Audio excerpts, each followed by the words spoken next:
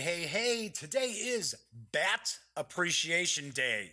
And no, I don't mean baseball bats, I mean the flappy, flying around sorts of bats. I did not realize that there was actually an appreciation day for bats. So, are you the type of person who's pretty terrified of bats and think that they're just going to simply suck your blood? Or are you like me and realize that most bats are pretty harmless and actually do serve a purpose in our ecosphere? I don't know. I don't know how much you know about bats. But there is one thing that I do know, and that is the Daily Dope is in the air.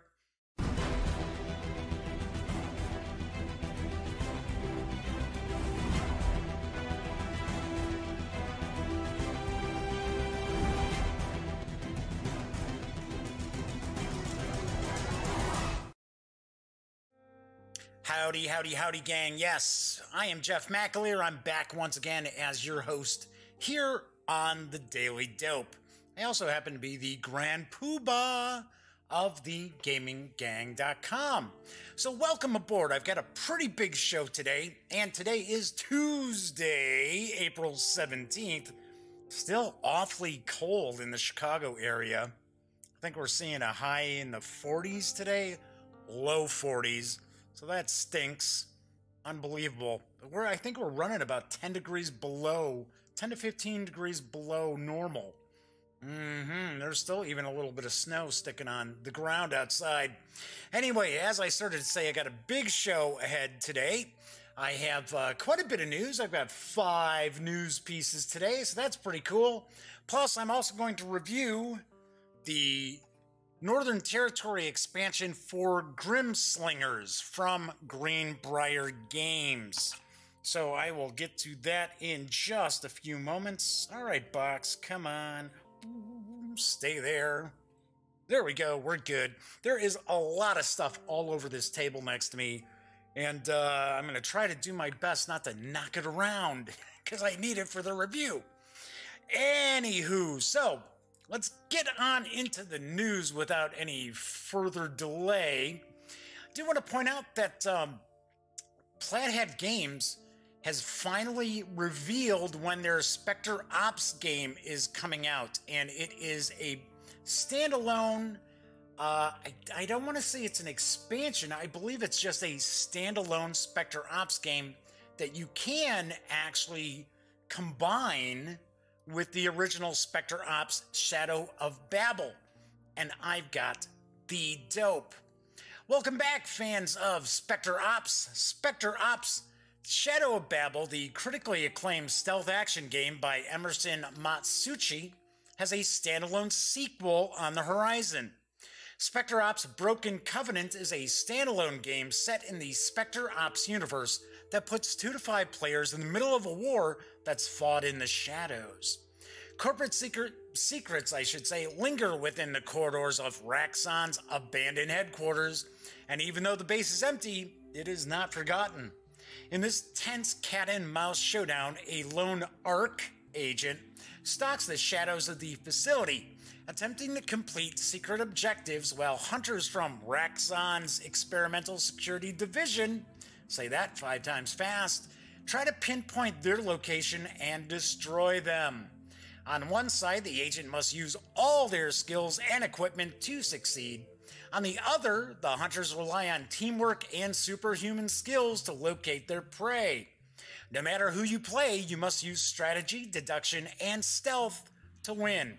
Spectre Ops Broken Covenant is for 2 to 5 players, ages 14 and up, and will play in about 90 minutes. The game will carry an MSRP of $59.95 when it arrives in early June. Gotta admit, I have not played any Spectre Ops games. In fact, to be completely honest, I don't believe I've ever played a Plaid Hat game title before. I almost said Plaid Hat. The hell was I thinking there? Plaid Hat. But no, I don't think I've ever played one of their games. Ever. I know, pretty bizarre. Yes, I've never played Dead of Winter. Sorry.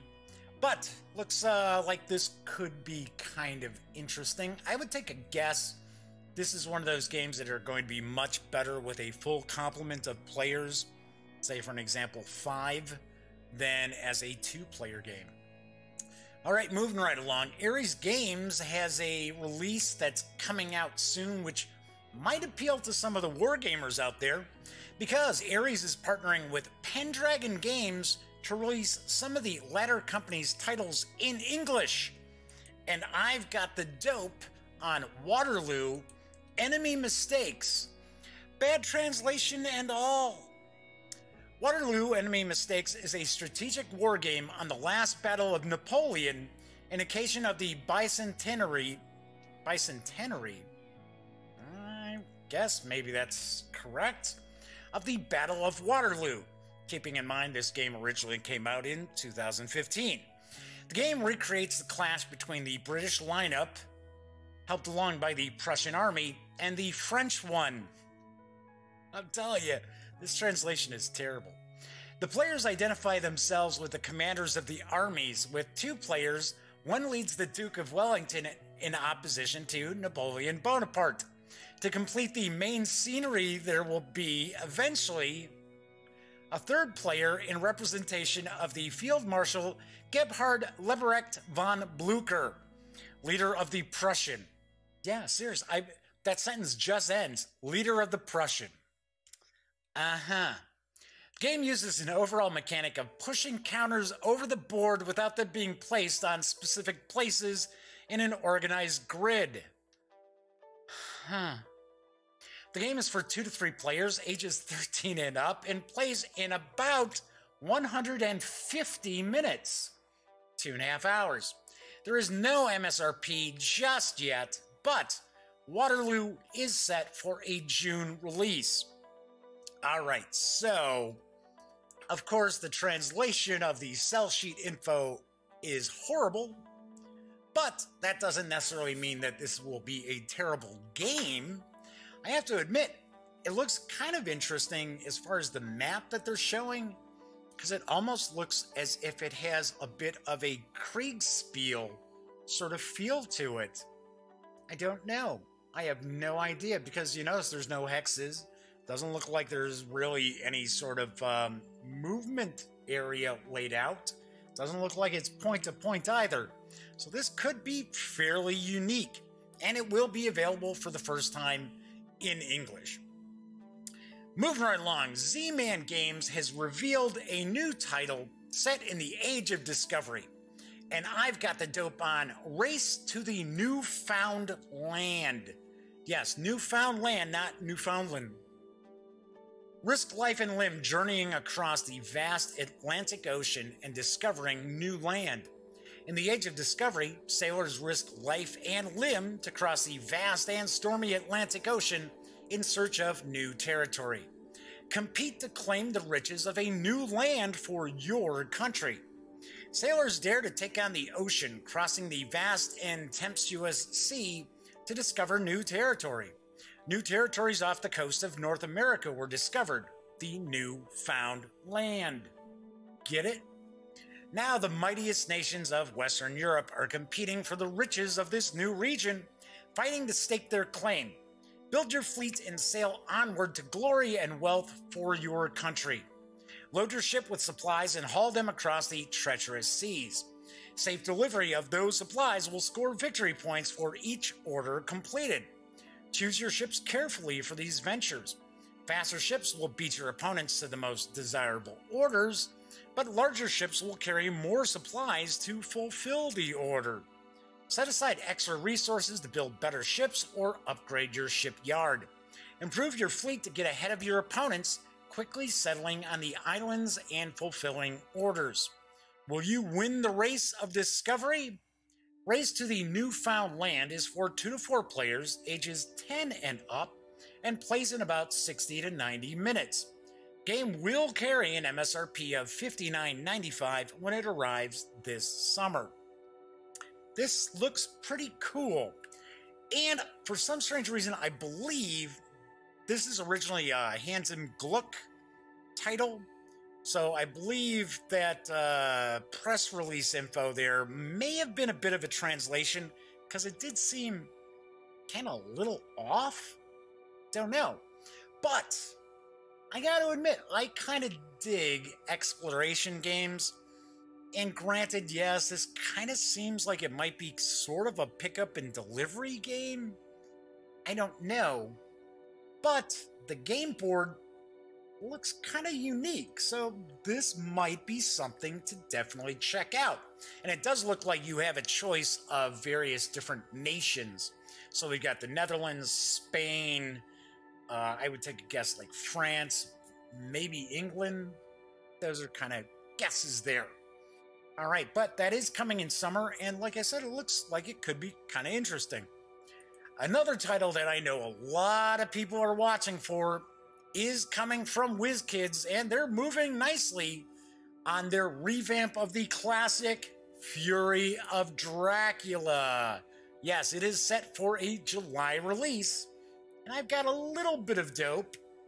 In Fury of Dracula, a game of gothic adventure, the one player takes the role of Dracula, while up to 4 others attempt to stop him by controlling vampire hunters from the famous Bram Stoker novel. Dracula has returned and is determined to control all of Europe by creating an undead empire of vampires. Dracula uses a deck of location cards to secretly travel through Europe, leaving a trail of encounters and events for the hunters that chase him. Meanwhile, the hunters attempt to track and destroy Dracula using the limited information available to them. A task easier said than done when their prey has the power to change forms into a wolf or bat, and can even melt away into the mist when confronted. To save Europe and rid the world of Dracula's foul plague, the hunters must destroy Dracula before he earns enough victory points to win the game. Will they have enough wit and bravery to defeat the Dark Count? Fury of Dracula is for 2 to 5 players ages 10 and up and plays in around 2 to 3 hours. This new WizKids edition is going to include a new revised rulebook, larger cards, so gone are the little Fantasy Flight Games cards, so I believe these are going to be poker-sized, and it's also going to include fully painted miniatures of Dracula and the Hunters. Fury of Dracula will carry an MSRP of $59.99 when it hits stores in July. I've got to be honest, I have not played Fury of Dracula since I played the Games Workshop edition. And that is from way long ago. I know my best friend Elliot over at voiceofe.com, huge fan of the Fury of Dracula, the edition that Fantasy Flight Games came out with. What I can tell from just kind of taking a peek at what I've seen sort of floating around, I don't think there's a whole lot of changes from this edition to, I should say, with this 4th edition from the 3rd edition, outside of like cosmetics, as far as, you know, bigger cards, fully painted minis, so on and so forth. I think the core gameplay has remained the same. All right, and my final news story, I wanted to share an adventure that's available for Call of Cthulhu, which is from New Comet Games, and it seems pretty interesting because it's a sandbox adventure. So I've got the dope on the Star of the Shore. Ooh. The Star on the Shore is a Call of Cthulhu module for 7th edition, licensed by Chaosium. It can be run with 3 to 10 players. Very rarely you see a Call of Cthulhu adventure with that many players. And it can be utilized for experienced or beginning investigators. This is a sandbox-style adventure set in the classic 1920s era. A bizarre statue found in an old unearthed chapel has vanished. What are the true aims of the shadowy organization desperate to find this nameless relic?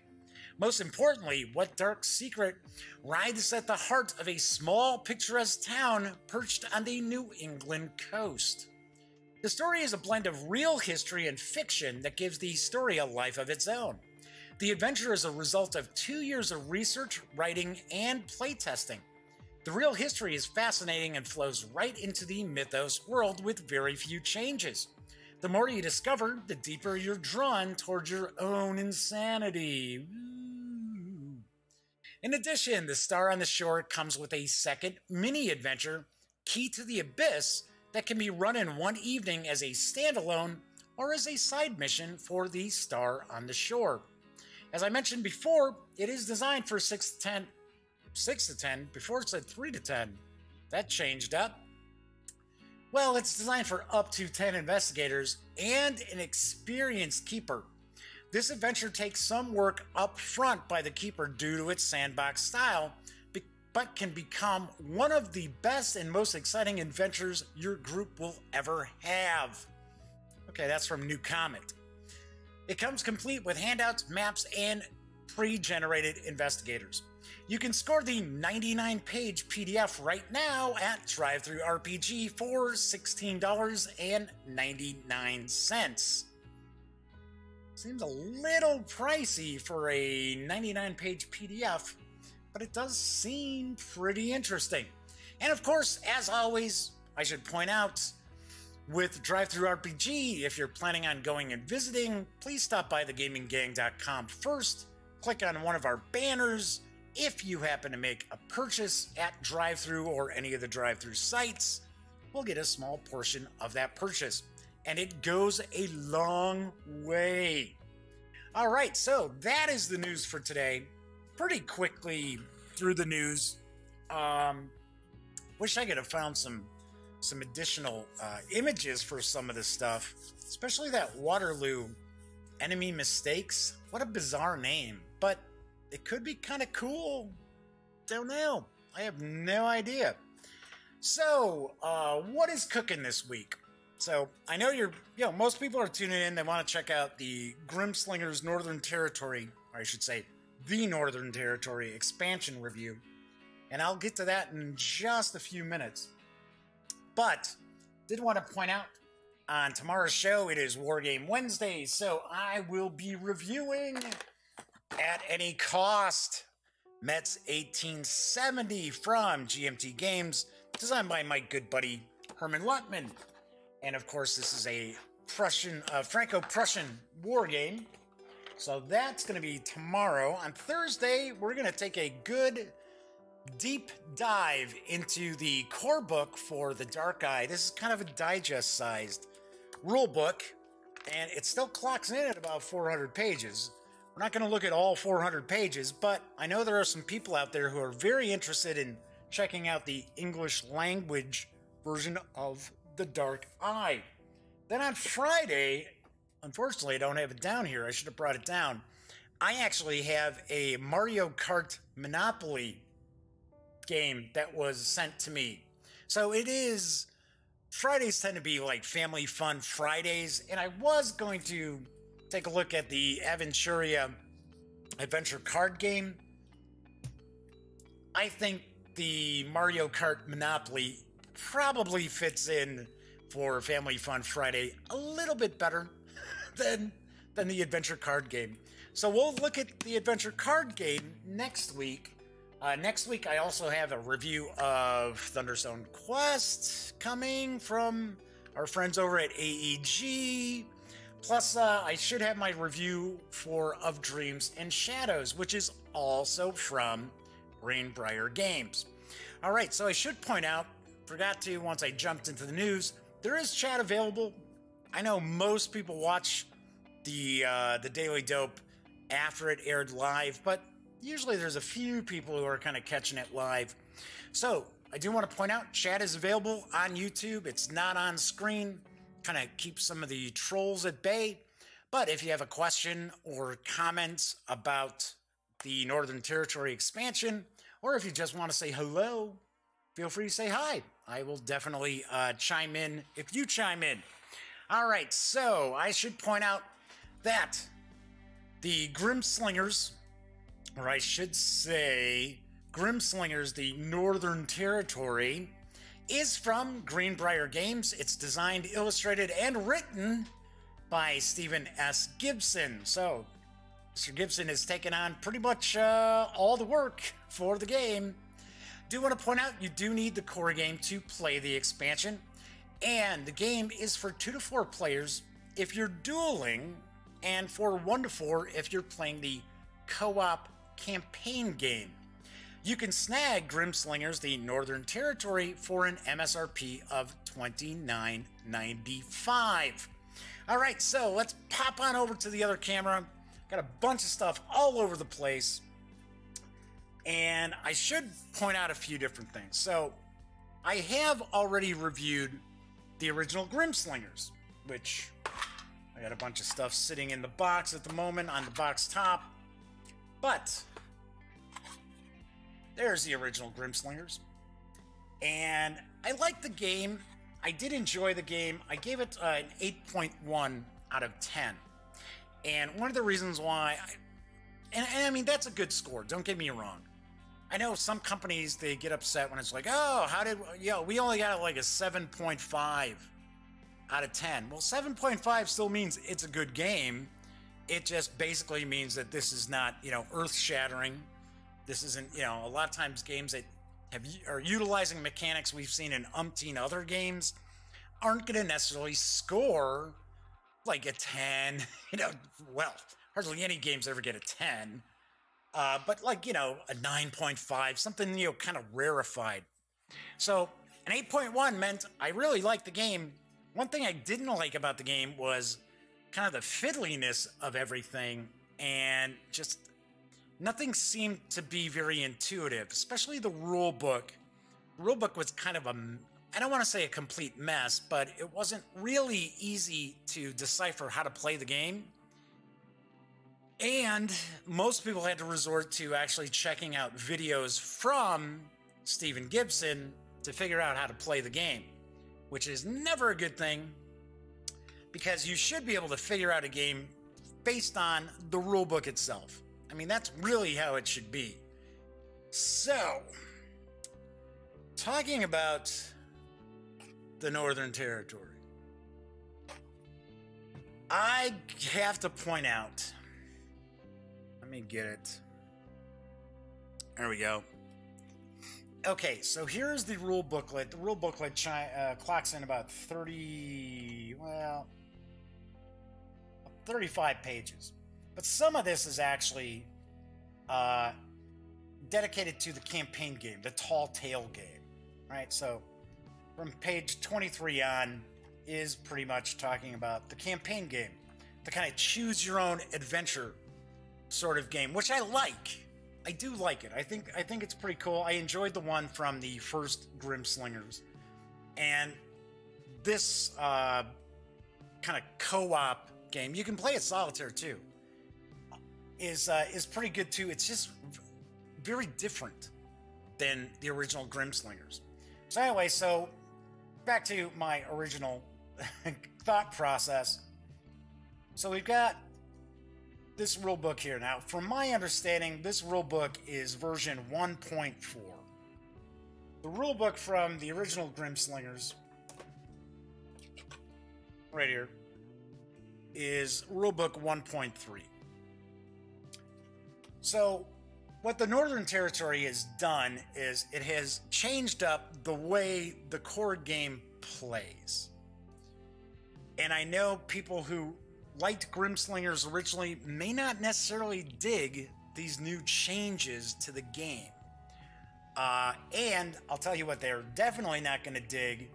They're not going to dig the complete mess that this 1.4 version, or 4th edition version, whatever you want to call it, they are not going to dig the utter mess this rulebook is. I've said it before, that back in the day when I first started to play Greenbrier Games, the rule books were kind of a mess. They were not intuitive. You had to dig around through them. Nothing ever seemed to be in the right place. And then they got better, right? So they got better with vengeance and folklore. So they really started to improve just the presentation and the flow of their rules. Unfortunately, with the Northern Territory, they have taken a huge step backwards. Now, I should point out there is a 1.5 version rulebook that is available from the Greenbrier Games website that you can download, which is much clearer and clears up a lot of the typos and a lot of the information kind of being just not presented correctly. You shouldn't have to be digging around through 20-some pages of rules to figure out how to play a card game, effectively a dueling card game. So, gotta point that out. Something else that I do want to mention too is there is an app for Grimslingers, and it is available for PC, Mac, and I want to say Android.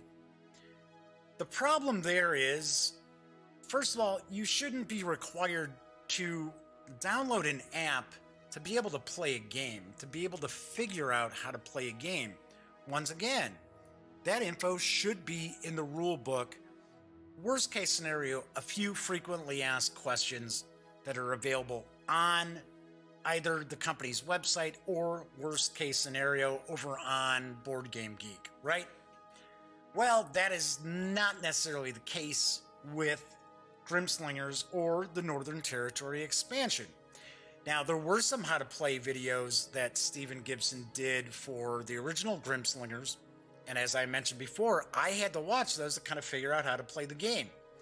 Now, I have heard through the grapevine that Stephen Gibson is not receiving royalties on Grimslingers or the Northern Territory. I don't understand that. I mean, I don't know if there was just an upfront payment or if Mr. Gibson is just trying to establish this game world, because I do understand that that the rights to Grimslingers and the game and everything else are going to revert back to him in 2020. So the problem there is not making money off the game right now. I have to kind of give kudos to Mr. Gibson because he does go and answer questions on Board Game Geek about how to play and kind of point out some of the errors and so on and so forth in the rules to help people get a better feel for how to play the game. That being said, I think because he's not actually making money on this right now, he's not all that gung-ho to be out there like shooting new video on how to play the Northern Territory expansion. And that's, you know, that's understandable. I mean, that really is understandable that you would not be sitting there shelling out a lot of your time and energy to kind of clarify how to play this game when you're not making any money off of it. That said, I have seen Mr. Gibson say, well, you know, the fault lies with the folks at Greenbrier Games. They didn't put together a good rule book, so on and so forth. I gotta say, there's probably blame to go around everywhere. I have run across plenty of designers out there who, you know, they come up with ideas and they jot them down on a napkin and hand it in and say, okay, there you go, figure that out, right? I'm not necessarily saying that's how Stephen Gibson is, but it does happen. So I think there's a little bit, you know, a little bit of blame to go everywhere. There's plenty of blame to go around, I guess I would say. But once again, got to give kudos for Stephen Gibson for at least trying to answer people's questions. So I'm not going to go through all the gameplay of Grimslingers, the Northern Territory. I'm just going to kind of talk a little bit about some of the changes. And some of the changes, I don't know. I was kind of like, huh? Why did you go do this? Kind of scratching my head a little bit. So, what we have now, effectively, Grimslingers is kind of like a spell dueling game, right? So each of the players ends up getting one of these 6 element spells. So you've got fire, you've got ice, you've got earth, wind, water, lightning. Okay? So everybody's going to get these. And these spells kind of work in a rock, paper, scissors sort of way, right? So there are 6 different ones, but it breaks down into kind of 3 and 3, right? So very rock, paper, scissors. Then there are, I want to say there's 24 kind of specialty spells that are in the original game, and I want to say there's 2 new ones that have been added for the Northern Territory. So each of the players, when you're playing a duel, you're going to get one of the specialty spells that only they'll be able to utilize in that duel. Right? So that really hasn't changed. And then you've got kind of a limit to how many cards you can have in your, effectively in your deck, right? But you can have stash cards that, so you could have more than 8 cards. But the thing is, you need to actually swap out cards from your stash to put into your deck. Okay? All right. So, effectively how the game works is if you're playing one-on-one, a one-on-one duel, it's pretty easy. You don't have to worry. You don't have to target other players, things like that. Now, you can play kind of a free-for-all. You can play 2-on-2. I know you could do like 3-on-3. You could have up to 6 players in the original game. Now, in Northern Territory, they say, well, no, really, it only goes up to 4. But then the rule book talks about 3-on-3 duels, which are kind of weird, and I'll tell you why. So anyway, so what you'll do is everybody's going to have a color. So for an example, I've got red. Red is my kind of sheet here. So you have these different target cards, and you would actually select, say I was playing against 3 other people. Somebody would have to select red as their target for them to actually attack me. Simple enough. With just one-on-one, you don't worry about that because you're going, one-on-one. You don't have to worry about targeting a color. So some of the new stuff that's in this game as far as the expansion is now you've got this little mat that lays in front of you, right? And then you put your hit tracker here. So I've got Kipper the dog, and don't ask me how a dog actually utilizes a sword. I have no clue. It's kind of funny. It's kind of cool. I love the artwork. I love the artwork in Grimslingers. And the game is cool. It's just this new expansion. It's so much work to try to figure out how to actually play it right because things have changed. If the dueling was all the same and they just kind of changed the whole solo campaign, that'd be one thing. But they've kind of changed how the core duel works. And I know, Greenbrier says, well, we wanted to focus on stuff that people really enjoyed about it. Once again, I don't know if they pulled that off. So anyway, so you're going to have this health tracker, which is kind of cool. It's, a card that goes underneath, so you start off with 10 health, and as you lose hit points, you're just going to kind of move the card. It's going to kind of tell you, give you a little flavor text. So at 6, it's "'Tis but a scratch." So you just look at what's right below those 2 arrows, right? Pretty simple. Then you've got what's known as an anima.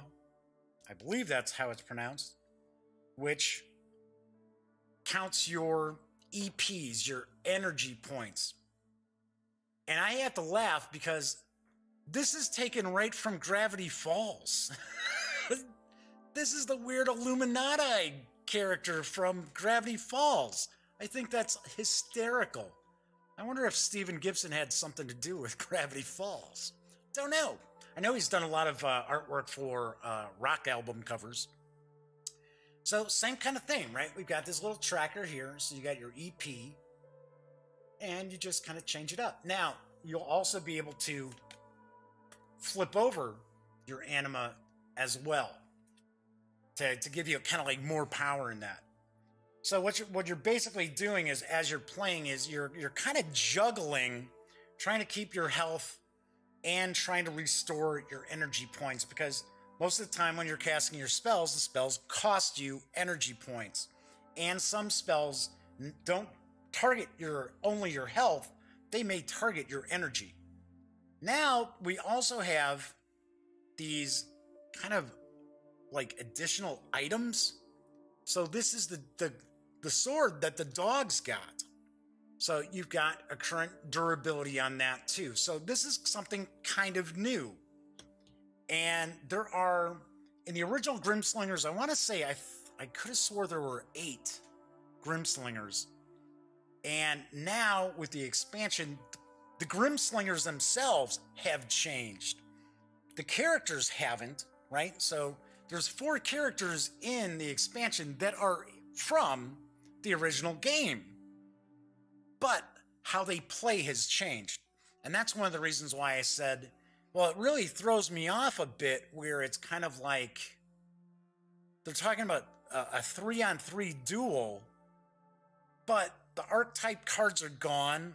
There was a level up mechanic in Grimslingers that I actually liked. I thought that was kind of cool. That's been tossed out. That's not around anymore. So really, and then of course now the Grimslingers have these skills. They've got these skill cards, and they've got 8, and they can take 4 of them into a duel. You can choose 4 of them to utilize in the duel. They would actually go up here, but because space is kind of at a premium, I've got everything kind of shoved in here. Sorry.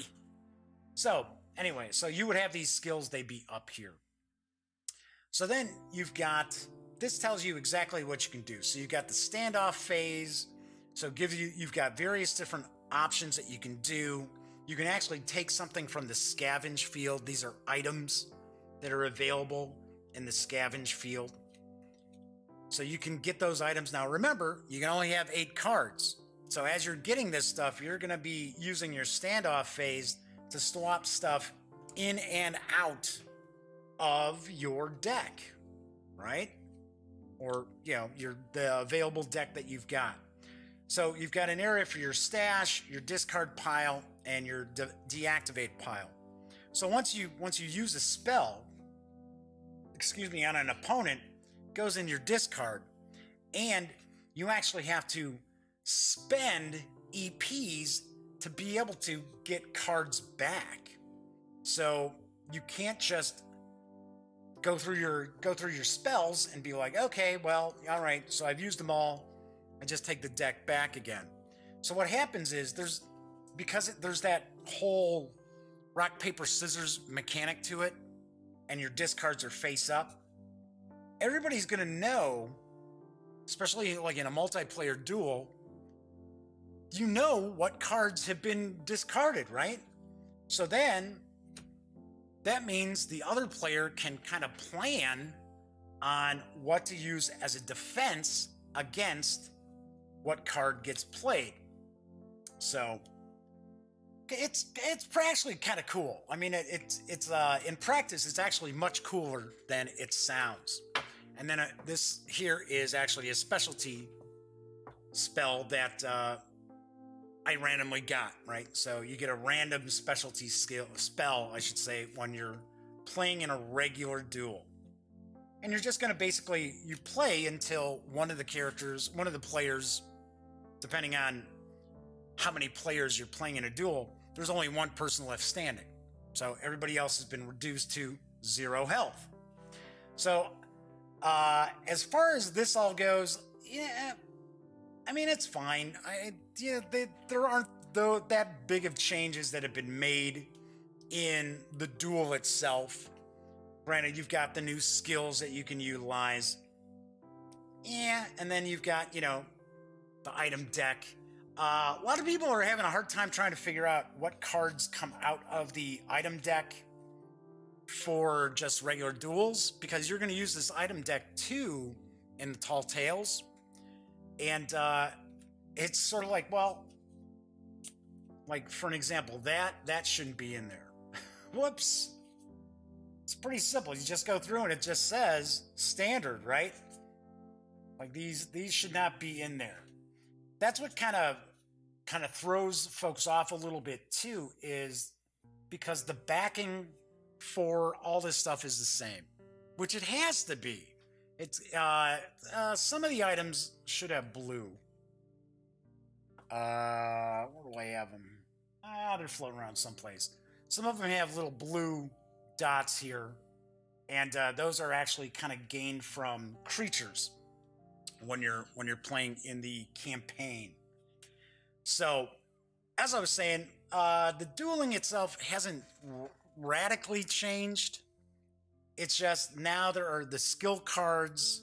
To me, it seems like there's a few more options as far as what you can do in the standoff phase, and that's pretty much about it. So, one thing that I really dislike about this expansion is they've only done skills in that for 4 of the Grimslingers from the original game. I guess they felt, well, it's like the 4 most interesting Grimslingers. They've revamped. It would have been nice if they had revamped all of the Grimslingers. Yes, I understand it would have cost a little bit more. Probably would have boosted up the cost of the expansion, because the expansion is I want to say it's $29.99 or maybe $29.95, and that was actually the price of the original game. So kind of sort of don't want the expansion to be more than the original game usually. So, but that is one thing that I was disappointed in, that they only kind of revamped 4 of the Grimslingers from the original game, which really, I mean, it's true. Whoops. It's true that the duels are 2 to 4 players, because you've only got the 4 revised Grimslingers, but it is weird to see the rulebook talk about 3-on-3. All right, so the other super big problem I've got with the expansion has to do with the co-op mode. And the co-op mode changed up a little bit. I'm not going to take a whole lot of the stuff out from the... all right, where the heck is it? Where did it go? There's a lot of stuff all over the place. Whoops. Because actually when you're playing this, you need quite a bit of room. All right, where'd the little map go? What happened to the little map? It's not in here. That's one of the other things you got to kind of be careful with, is not to accidentally mix up the stuff from the first game for the core game with the expansion. And that can be a little bit tricky. Now, of course, as I mentioned, you need the core game to utilize the expansion, because you need all those spell cards, because the spell cards don't come with the Northern Territory. You got to have the original game. And stuff like the anima and the character, the Grimslinger card, and the trackers there. This is new. There's a bunch of new items, a bunch of new creatures. All right, so in the original Grimslingers, the kind of campaign game, the kind of create your own adventure game, you were on a map and you were actually traveling around the map, and you would run across creatures, and you had a little adventure book and you would look up stuff, and it was cool. I enjoyed it. I especially liked it because you could play it solitaire too. And as you went along, your Grimslingers would level up. That was kind of cool too. I liked that. All right, so now that's all kind of changed. There's no map anymore. There's the Fate deck, which is effectively, it's just a regular deck of cards. And you'll actually go through and set up this deck to represent the area. I'll show you. So like so. So you're going to lay out all these different cards. So of course, just take a look at the size of the cards now. Look at how much room that's going to occupy on your game table. And then you got to set this up. So you're going to set up all of that. So all of a sudden it's like this big area, all these cards all over the place. Now, I do have to admit, I thought this was kind of cool. You get these achievement trackers and you get these progress trackers, so you can kind of follow along the campaign. And there's a campaign booklet right here, and there's an area booklet. I have to admit, this campaign is a lot longer than the original Grimslingers campaign, so I dug that. I like that. Campaign's good. It is fun. There's new creatures in it. I love the artwork. It's like trippy, man. It's a little magic mushroom. Wow. I thought this was kind of bizarre. This is kind of it's like a minotaur, but it's nude. And if you notice, I have no idea why, but it's kind of like pixelated. The groin is pixelated, and it's like the nude sour is what it's called. Weird. Kind of bizarre, but I mean, some really cool artwork on the baddies and that. So this is a wisp here. So definitely dug that. Definitely liked the artwork. And of course, I'm going to talk a little bit about these creatures, and then the creatures, to make them different. Whenever you encounter different ones, you'll have creature modifiers. So you're going to have different creature modifiers. Talking about, you know, well, say for an example, oh, that magic mushroom's a mutant. So you're going to have that. And you also have creature disposition. So this is a little different too. Angry, clever, frisky, prepared. So that gives a lot of additional replayability to the campaign, because every time you run into, let's say, like a mob of goblins, it's not going to be the same exact thing every time. So I did like that too. All in all, my problems with Grimslingers, the Northern Territory, really stem from the lack of clarity in the rules, as well as the lack of availability to just find all the answers in one place. I honestly think that the 1.5 rulebook that you can download clears some stuff up, but it doesn't clear everything up. And I'm really disappointed to see that this game came out with really so little, I guess, proofreading, or just going through to make sure that everything made sense in the first place, especially when the folks at Greenbrier Games knew that they were changing things up. The other thing that bothers me is there's the app, and from my understanding, you can utilize the app to play the original campaign from the first, from the core game with the new rules. And it kind of does the setup for you and everything else. Problem is, you shouldn't have to download an app to do that, right? I mean, that's how I look at it, because, and I am not one of these people who are like, oh no, there should never be an app in a game. No apps. And I know there are some folks out there, some gamers out there who are like, oh, they're absolutely against any sort of app with their tabletop games. I like apps when they kind of add something to the gameplay. Maybe they provide, say, like a solitaire aspect to a game that's not designed to be solitaire. Great example of some pretty cool apps would be from Renegade Game Studios. They've got their app that adds all these different kind of aspects to Clank, and I think Fuse is another game. So those are pretty cool. What I don't like is when you need to have an app to be able to play a game. To me, that's not right. Especially when you don't have the app available for iOS. It's like, so if you have an Apple phone or iPad or iPhone, whatever, you're not going to be able to use the app. Now, granted, you can download it for your PC or Mac, but how many people want to drag their computer around with them to be able to play the game? So I personally thought that was a big fail. I honestly thought that was a pretty big fail on the part of Greenbrier Games. So, what does this all boil down to as far as what I think of the expansion, and should you pick it up? Is it worth picking up?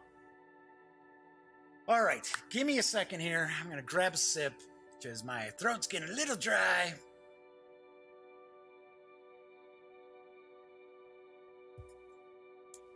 This is probably, and I gotta say, this is probably one of the more difficult reviews I've ever had to do. And there's quite a few different reasons for it. Because, like I said before, I liked the original game. I thought it was pretty cool. Now, if it was just the dueling aspect of the game, it's fun, but it's certainly not, reinventing the wheel or anything like that. What I felt really sold the original Grimslingers was the campaign and the co-op aspect of it. I thought, wow, this is really cool. This is a lot of fun.